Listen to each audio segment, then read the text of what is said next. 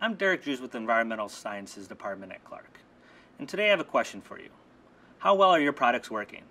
How do you measure how well your products are working? Customer complaints? Hearsay? Gut reaction? An easy way to answer these questions is something called the Bioassay.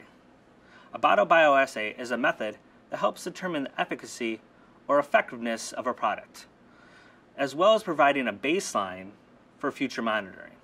This test can help us determine if a product is working or if more testing is needed to provide proper guidance, such as a field trial. It's this simple. To start, we need 2 samples of mosquitoes, one susceptible and one wild. Susceptible mosquitoes have been reared in the lab and have not been exposed to any pesticides. Wild mosquitoes are collected from your area and have likely been exposed to pesticides, not only from public health products, but also agricultural and homeowner products as well. Before we begin, make sure that you're following all safety precautions by wearing your proper PPE, such as gloves and safety glasses. To start, we need a few more things.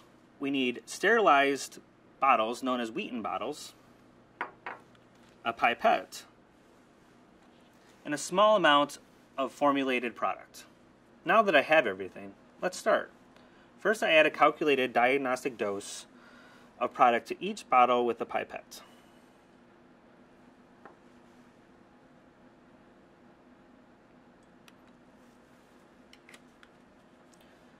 Next, I'll roll the bottle to coat the inside surface evenly with the product. Then, it needs to sit long enough to dry thoroughly. This usually takes about an hour. Once the treated bottles are dry, the mosquitoes need to be transferred. I've already done this. Both bottles have approximately 10 to 20 mosquitoes in each, susceptible and wild. At this point, I mark the time when the mosquitoes are added, and then monitor both samples at specific time intervals, up to as long as 2 hours. In this demonstration, both lab-reared and wild-caught mosquito samples were susceptible to the adulticide, meaning 100% died within the same time period. Susceptible, the wild. Here is the data from this demonstration plotted on a graph.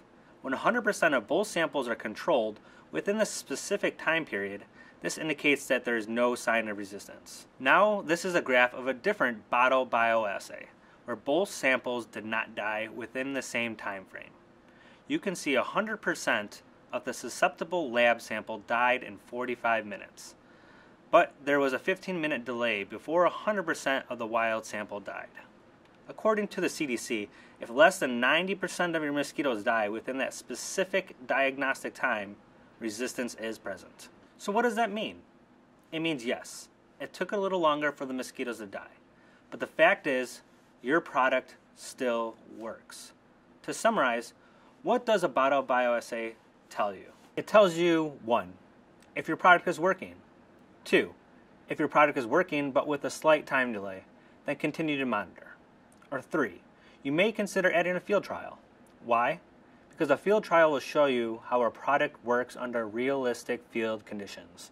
I hope this quick review helps explain the value in doing bottle bioassays. So if you have any questions, concerns, or simply don't know where to start, contact the Clark Environmental Sciences team. We are here to help.